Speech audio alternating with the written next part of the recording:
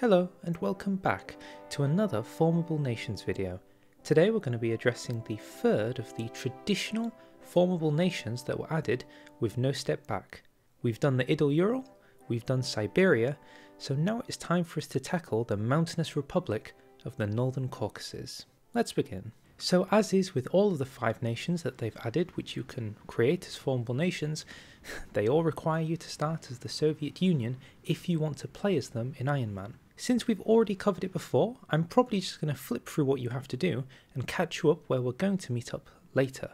So, if you want to form the Mountainous Republic, you're going to have to go down the path of Marxist-Leninism, take the left opposition, go for a civil war, win a civil war, move down the Soviet focus tree which you have now unlocked, probably with Trotsky, but it's going to be down the Trotskyist path, all the way down to autonomous Soviet republics. It is once you get to autonomous Soviet republics that there's some key things you're going to have to do before you can form the nation. The first thing you're going to have to do is know what the nation is. So, the North Caucasus is a sort of a pseudo, very short-lived state that existed in the North Caucasus, as the name would suggest, sometime around the end of the Russian Empire, but was very quickly re-annexed by the Soviet Union. From left to right, with poor pronunciation, the countries that it is comprised of is Abkhazia, Kabardino, North Ossetia, Chechnya, and Dagestan. The only method you have to form it is following in the footsteps of the Siberia video I made, which you're free to check out, so I won't be covering it too quickly, but the basis is as follows. You're going to have to release one of these nations, play as them, and then capitulate the Soviet Union, which is just about as difficult as it sounds. For starters, you're going to have to delete the entire Soviet army, including every bit of their equipment, all of it, even the stuff that's stockpiled. Next up, you're going to have to make sure that the Soviet Union doesn't have any factories, and that means going around and finding out where all the factories are. Luckily, you've got the convert tool, which should tell you that anywhere you can see a convert military factory to civilian factory, that's where a mill is. You have to delete it.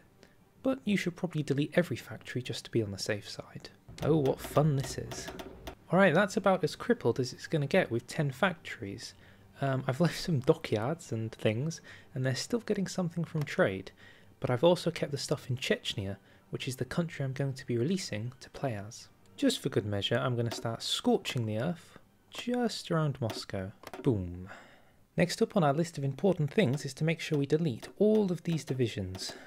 Every single one. Unfortunately, they are going to be left with one division because they need something for garrisons. But hey, let's make it as terrible as possible.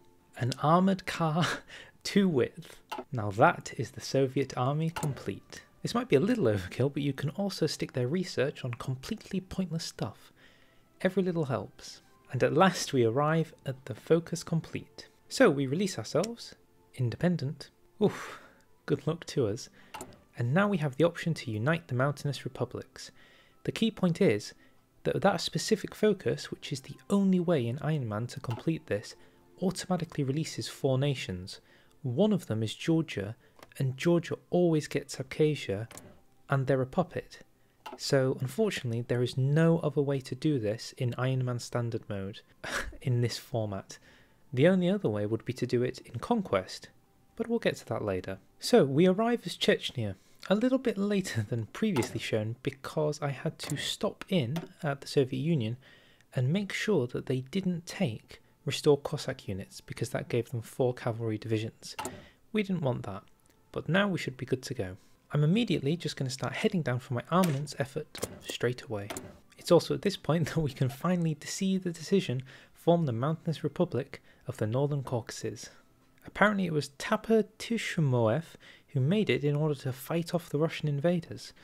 It seems like we'll be doing something very similar all over again. Now what is interesting is that when you release yourself as democratic, but because you've already had a civil war and the world tension is so high, I'm just going to immediately justify on the Soviet Union. Don't worry, Grozny, you'll grow to become big and powerful just like you always wanted. At least I can pronounce your capital's name. As for the people of North Ossetia, whoever can pronounce that capital name, you deserve to rule Russia. My goodness. With 50 political power, we're taking armed logistics so we can actually build some units. and on to armament effort. With 5 army XP, we can design our legendary division. It's 1 horse, called Clive. Alright, we'll take 7 Clives, maybe 8 Clives, and I think that should be enough. Uh-oh, I think my justification is done a little too early. If they can just give me a moment, I can get the first horses out. Alright, that should be enough for the opening invasion. 2 horses, let's head in. So in short, it should just be a pretty good walk from left to right. Because supply is so terrible and they have no org, every time they move into a tile, they actually lose all of their orders. So with, I think, Abkhazia, Kabardino, North Ossetia, Chechnya and Dagestan's capitals all been taken, we can now unite the Mountainous Republics. It's as simple as that. We are disunited no more. I don't know why the D in disunited is capitalised, but hey. It's at this point it would be up to you to take the position of spawning as many units as you can with your newfound rising manpower and trying to capitulate the Soviets before they get really mad at you for what you've just done.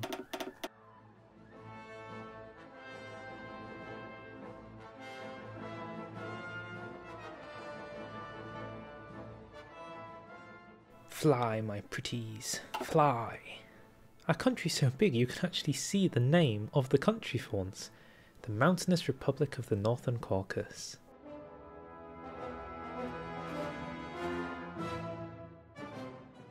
And I do believe that's GG. So we've completed this mission while letting Tatarstan free, because why not? And we've managed to conquer all of Russia. But there is a third way to play the game, something we haven't really addressed. We've tried conquering things by using the individual ones. We've done the method where you conquer all of Russia, but there is a third one. What if you conquer Russia as another party? You can puppet them and create the nation. So, starting as Poland, let's imagine, through the magical powers of not being an Iron Man, we're going to go to war with Russia. God, I hope this video isn't poorly timed with world politics. For the record, you could do this as any country. I'm just doing this for the purposes of demonstration. We find ourselves heading into somewhat familiar territory. So with the capitulation of the Soviet Union at hand, 98%, let's see what we can do. So let's say we go to satellite Chechnya, and then we give them back all the states they needed, like Dagestan, North Ossetia, Kabardino, Abkhazia, and they also get a core on Sochi. Now, despite the fact that even though they are most certainly a puppet, they can form the Mountainous Republics. Note that this does only work on non-historical. Historically, they don't like to form these nations, but that is an alternative way you could play it, and that technically counts as forming a formable nation. So, thank you very much for watching. I hope this was of some use to you. If you like, well, you know all that usual stuff, so I'll just say thank you, and bye. Of all the times to start making YouTube videos about Russia and war, I'm not sure this is the time.